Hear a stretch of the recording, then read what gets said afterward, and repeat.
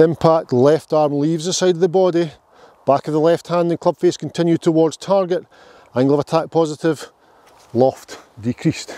Right, we're on. Today we're going to be hitting driver further than normal because we're going to understand what happens with dynamic loft and angle of attack. Sounds pretty tricky, but we're going to keep it as simple as possible.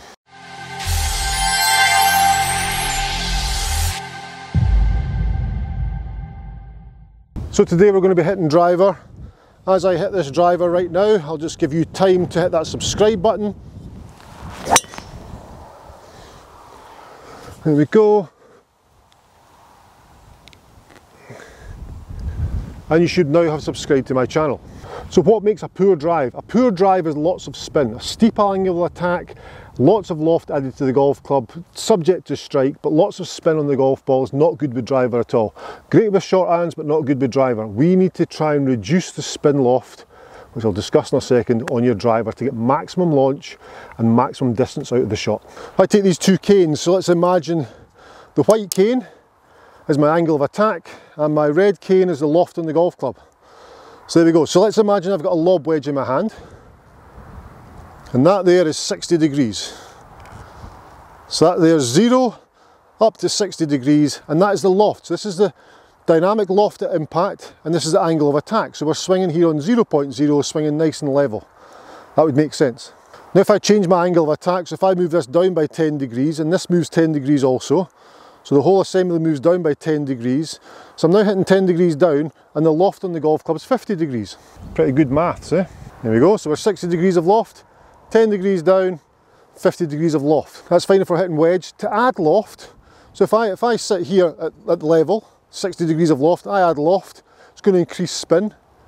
If I decrease the angle of attack, so the angle of attack goes down and the loft increases, the angle's much more. So I've gone from 60, I've gone down by 10 and added 10 degrees of loft. So all of a sudden we've got 80 degrees in here. So this is called spin loft. This is your angle of attack and this is your dynamic loft at impact. So how's that relevant to driver? So that is pretty much the opposite of what we want with our driver. With driver we need to change those characteristics the other way around. The reason I talked about the 60 degree wedge is because we associate spin with that amount of loft. So it's quite easy to understand that. So now there we go, there's the 60 degrees. 10 down, 50 degrees. So 60 degrees, so you've got a driver. So if I've got a driver at 10 degrees, there we go, and that's not getting off the ground very well. And if I make that angle of attack down and add loft to it, I'm adding spin. So my angle of attack's negative and I've added loft, so there's too much spin.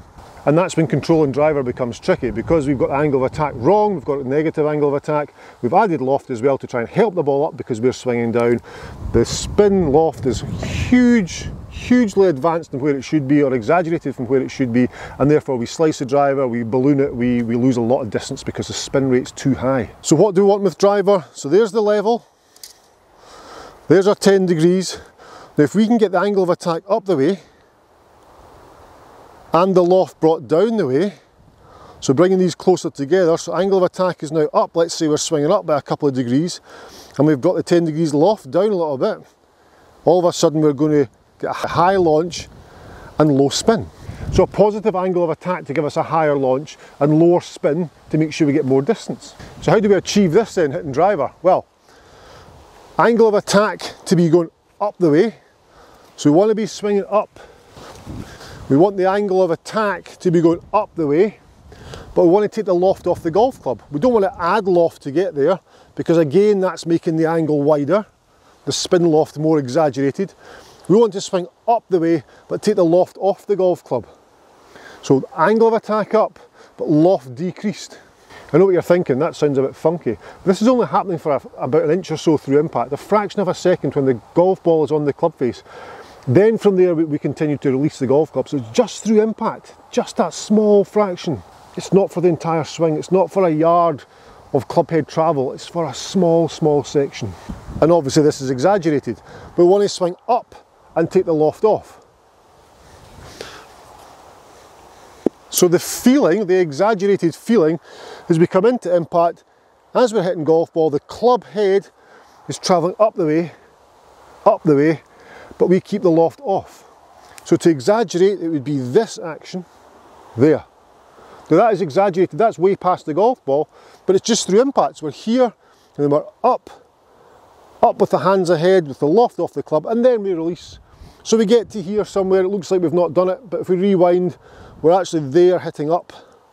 We don't have to exaggerate way out here. So a drill for this would be just soft shots, back to here, through to here and stopping there, and feel as though you hold that face off. Angle of attack is a positive one, but you've taken the loft off the golf shot, off the golf club.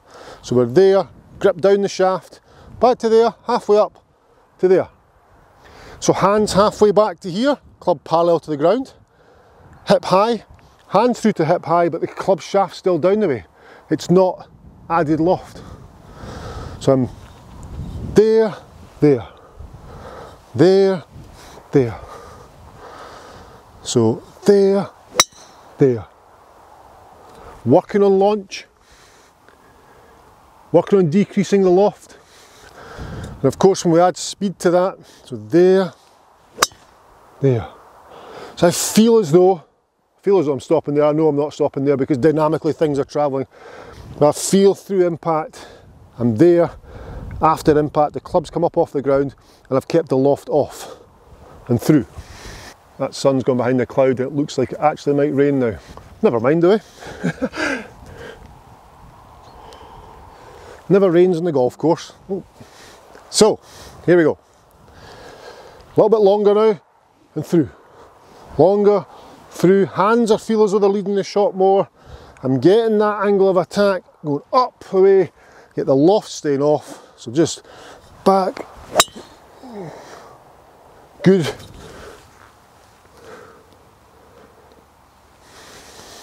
Again, back, good. There, there. I'm just going to do a really soft one there to feel it. Oh, that was good. That was really good.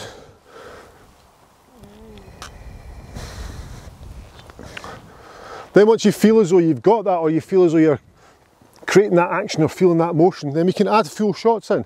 But as I say, it's just for a fraction of a second through impact.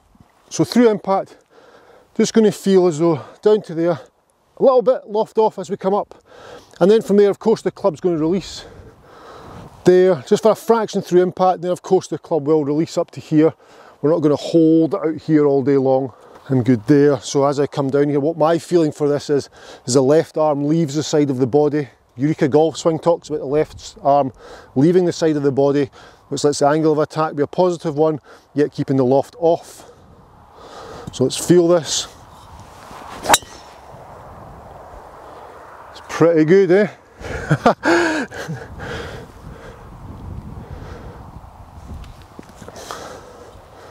Back, down, left arm leaves the side of the body, angle of attack's positive, yet we've kept the loft off. Impact, left arm leaves the side of the body, back of the left hand and club face continue towards target, angle of attack positive, loft decreased.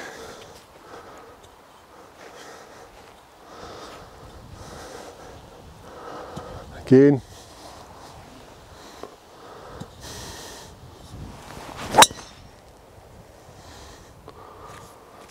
Okay, wasn't quite as good. Tried to over exaggerate the move, which is all part of the learning curve. I find that when making videos I over exaggerate it and don't quite execute. Go. Very, very good, that one. That's brilliant. Love the feeling of that angle of attack being positive, yet the loft being off. Reducing the spin, increasing the launch angle, brilliant. It's come to this time of the video again for me to ask you to subscribe. Thank you very much to everyone who has subscribed. If you've not subscribed, it's free of charge to do so. Also click that bell notification, that will give you instant notifications of all my videos. One comes out a week, so you don't want to miss any of them. And also the thumbs up button, give that a little smash as well, that would be kind, and I'll see you in the next video. Bye bye now.